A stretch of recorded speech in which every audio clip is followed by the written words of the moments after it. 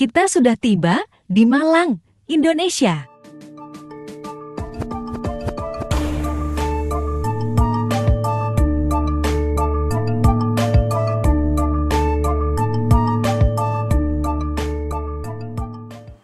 Hi, due to technical issues, I have recorded the intro, but I have to record it again. So, hi! Bukan technical issue eh. Technical issue. Okay. So, right now, right now it's 11:30 and we are all glammed up. Like, look at me right now. I'm full face makeup and we're gonna go to BROMO. And yeah, we're going to go to literally the volcano that was active last in 2016. We'll be up the entire night. We also had already took a long ass nap masa petang tadi at the evening so that we are energized. From my buddy Leah, I got myself beanie as well as a puffer jacket. See how it goes. I hope nothing goes wrong. Tunjuk I. Okay, this is Nur Iman Fakihah. She is single. She is also ready for Mount Bromo with her new tudung smeka. Woo woo woo woo. Oh, I'm wearing 2 layers by the way. Hi, can I show you guys? Okay. Look at their outfit. They're all ready for Bromo. They also pinjam pinjam jacket daripada buddies. You pakai berapa layer? Microphone. 3. You pakai berapa layer? Right now 3, but maybe 4. 3 juga. I suka 2. Kita pergi Mount Fuji sebenarnya. I suka 2. How about you? Oh, you pakai 2 layers je? Right now? Singlet and top. Oh. I hope I can my God. stand the cold. Or should I just add more? I just tak nak demam. Should I? Pray for us. Prepare lah. Mas Rama is coming at 12 by the way. Okay. Yeah, there's still half an hour. While waiting for the others, I got this fresh care just now at Indomart. And they don't have it in Malaysia. This one, it has the inhaler, this massager thing, as well as the roll-on. This is the roll-on. And then the inhaler, the silly part about this is that it swapped 2 of my nostrils. Yeah, it works like that. How many layers are you wearing? This is from TikTok, Yeah. this is from Wait. Uniqlo, Nak this is fit from check ke? H&M, this is also from TikTok, Woo! this is How many layers did you wear sekarang? 1 layer je? Iman, show us your outfit. Run down dari atas dan bawah. Cameo. Tudung, I don't know the brand. Smeka. Smeka, Indonesian brand lah. Baru beli, the first week. Sweater, inner, senuaskan, and that punya 1980s jean jacket. Okay, next.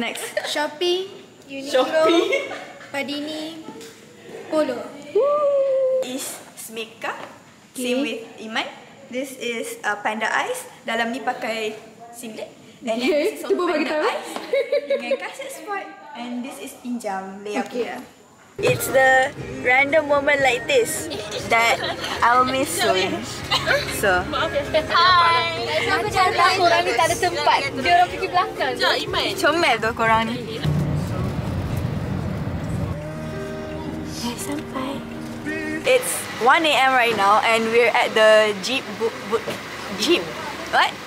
depot, the base camp. Literally no one else is here. Apparently we're going to only ride the Jeep in an hour from now, which is like 2 PM. Broadcast journalism. Yes. Jean jacket. Let's go.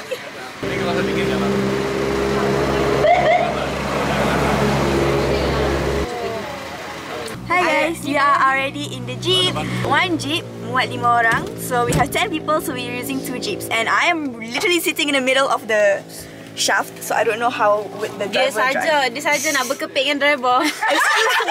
Okay, saya dah rancang, korang je yang lalai. Tu je lah. Hi. Look, I got pink puffer. Wait. Nampak? I got pink puffer jacket. Yang penting ada bulu-bulu putih.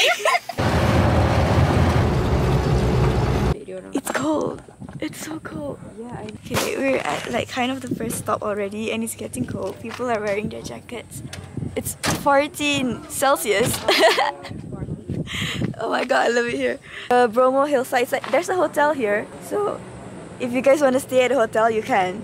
So I'm gonna update you as I go up. Right now it's still 2 p.m. and apparently it's like 1 hour to sampai atas and it's getting so cold. I'm so excited. So yeah, my friends. Can you record me? I want to update my story. Now it's 2 a.m. and it's 14 Celsius up here. We're already at like kind of like the first pit stop, and it's 1 hour 30 minutes to reach the top. So we're gonna drive more, and I'm gonna show you the sunrise. I cannot imagine time hujan. Let's not imagine. Nampak tak ada handle.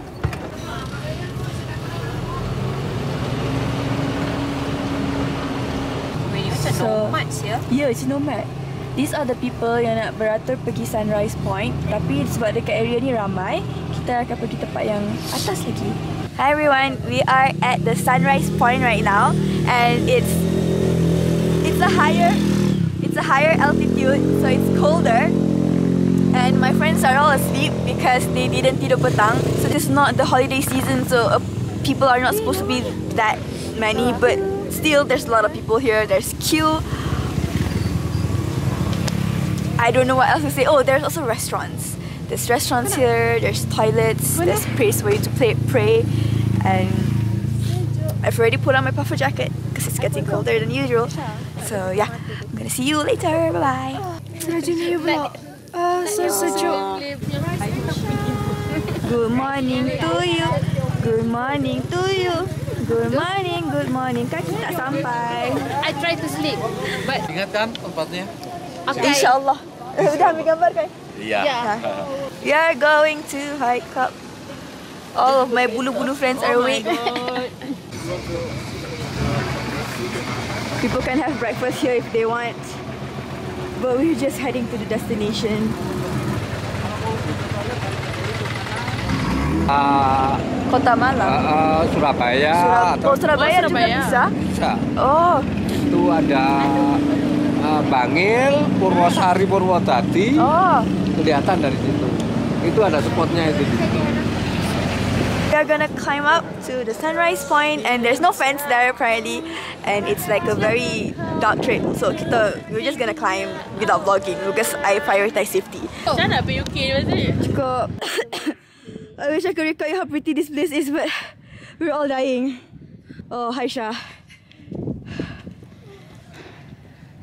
Yang lain, careful Tasha, tak ada fence. There's no fence here. Where's the rest of our friends? We're just gonna climb without vlogging because I prioritize safety. Vlogger yang gigih malam-malam. Slowly but surely. This is the most walking I've done in weeks. Oh my god, whoosh, my mouth.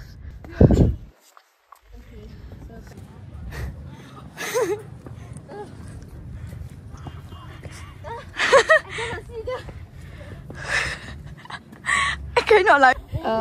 What is that? Apakah ini? Sumpah ambil gambar. Tantaran. Tonton dan perempuan ni lah.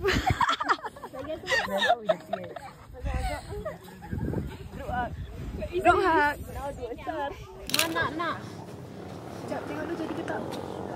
Those are the city lights.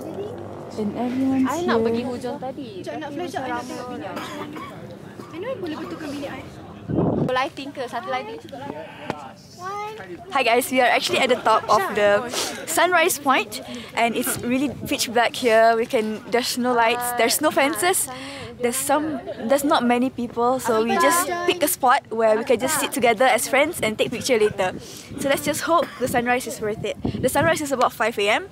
Now it's 4 And my hand is freezing. in 1 hour. Okay, boleh lagi sekali.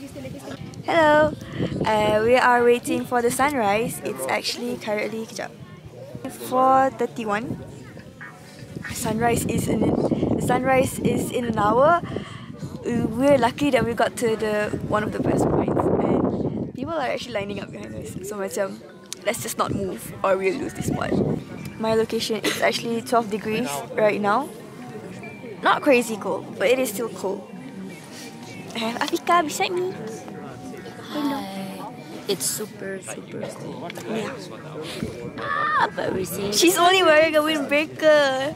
She's going through it, my friends. And then we have Aisha. You can't really see her, but she's definitely in a blanket somewhere there. always ready. Nah.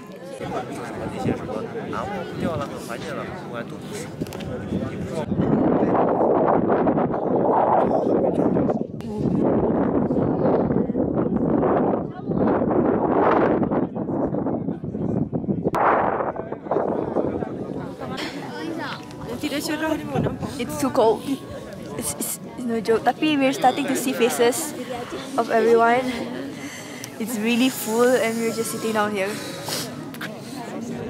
As you can see, the mist is covering everything. It used to be empty. I hope the sunrise will be pretty. Tell everyone that it's like freezing. It's freezing. We have been sitting here like on a... Pick me up, Mom. We're in the freezer. Oh.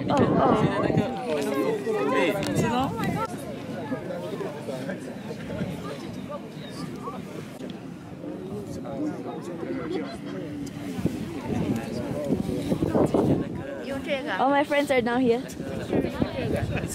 This is Sam.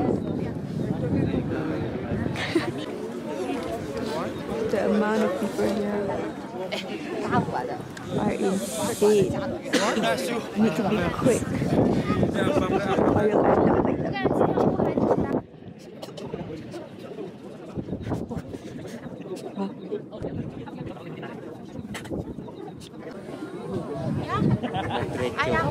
Kak, mohon maaf ya. Hah? Boleh minta foto Ya, bisa. sama ini? Oke. Kawin dah. 1, 2, 3. Lagi. 1, 2. Okay. Makasih. Thank you. Hi, good morning. It's already the morning and everyone's taking pictures. There's a line for everything, so I just got a good spot where no one's here. I definitely lost my friends. Jadi dah dekat kamera dia.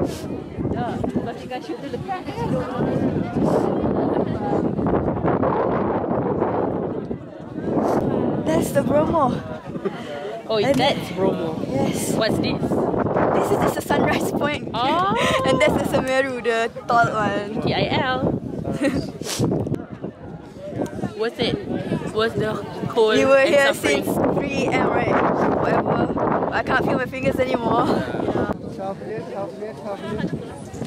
See, there's also other places to take picture. The sunrise point. Someone just wanted to take a picture with me. I don't know my reason. I hope it's not anything creepy.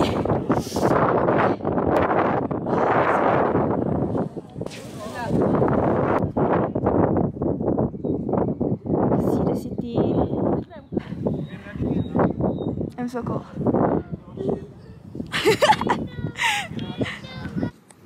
Hi. So we're going on a trip. We're going to go down now to probably get breakfast, drink hot tea, and it's just like what Aisha said. It's giving UK. It's giving Western country. But no, I'm just in Indonesia. So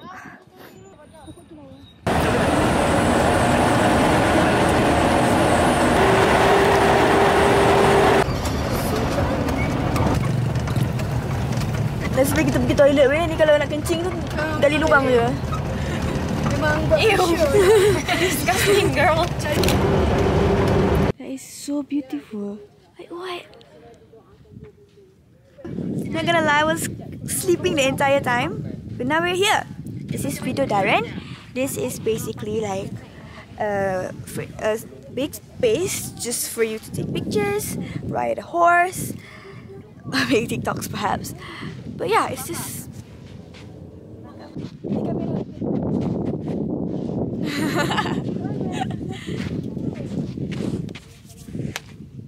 Lagi bapak, yang bagus. Ada pun. Ada phone lah. Ledak ya, ada.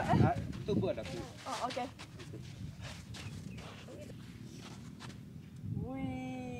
a lot of pictures of me, and he's tall, so the angles look better. I'll just insert it here.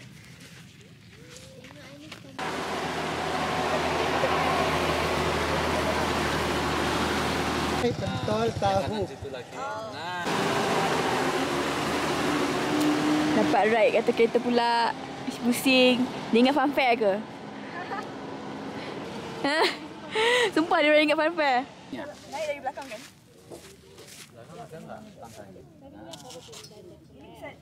Iya, nggak apa-apa kan.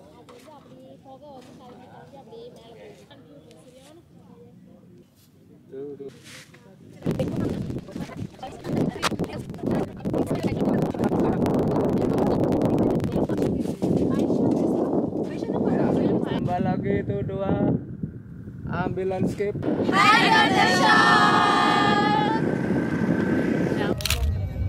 This is the place where they're selling stuff, food, snacks. They call it Kawah BROMO for a reason, because you can actually go to the end and to atas, to the brim. But that is if you have the will to walk. My neon shoes is filled with horse shit. Okay, the story is that I was debating whether or not I want to climb the volcano brim, because you can. And there's stairs.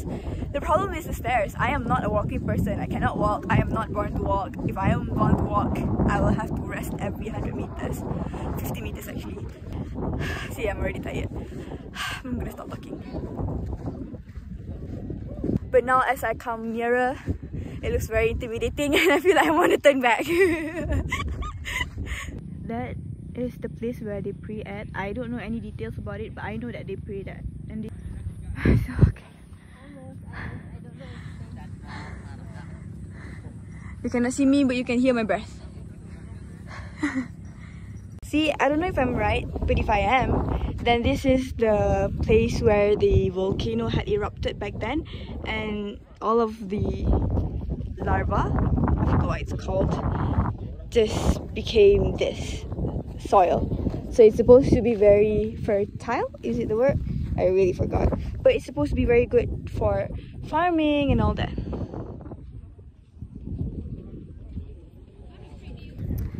See, I just reached here and I saw how intimidating that was and how many people up there. I love God. I love nature's wonders, but I love myself more. I'm not gonna go up there.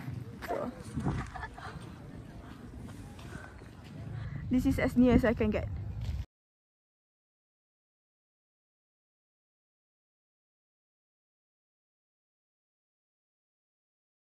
The horses here are not the cheapest. We got they gave me an offer price of 250 when I arrived, and then it got reduced until 50. Yes, it could get reduced until 50.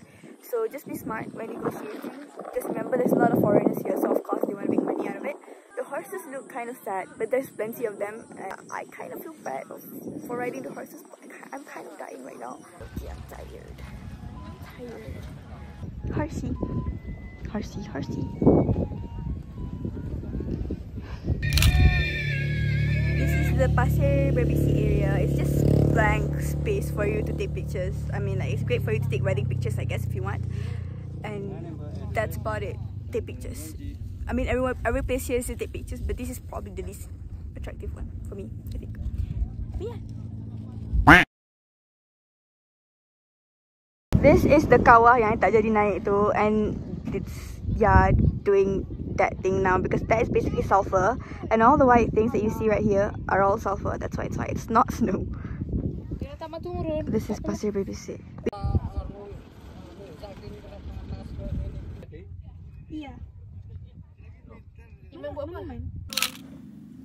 It is too cantik actually.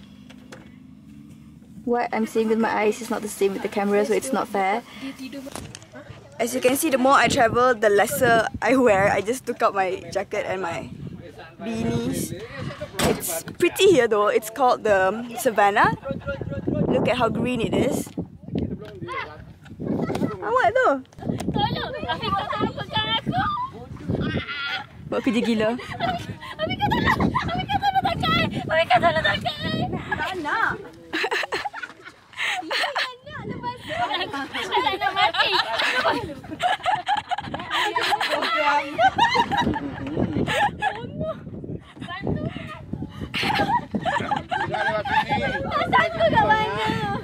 Macam lah dia orang ada energy buat benda tu. Sebab dia orang tidur Because they were resting all this time.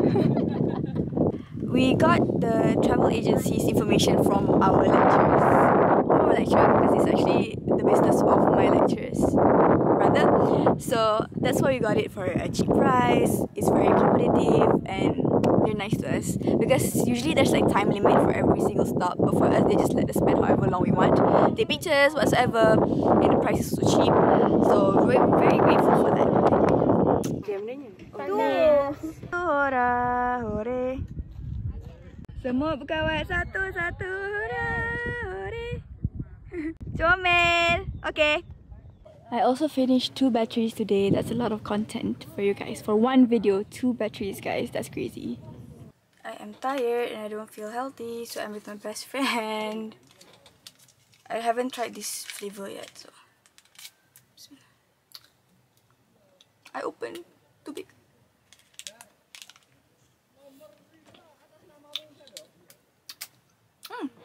Sedap. Latte. Alamak. Tak boleh. Dia tak boleh mention. Release boleh. Tu biskit, let me be in one shot dulu. Ada lagi, nampak lagi, nampak lagi. Kat belakang ni. Baik je lah. Scary je. Taklah, pegang kat atas tu. Oh, gitu. Syah, did you enjoy this trip so far? Yes. A lot. In this vlog, I brought BROMO to you guys. So if you guys do not have the chance to visit BROMO, this is a snippet of what you can experience here in a video. Thank you, M, for booking me for this trip. Yeah. Anis, cepat masuk. Gonna go back now. Thank you for following me.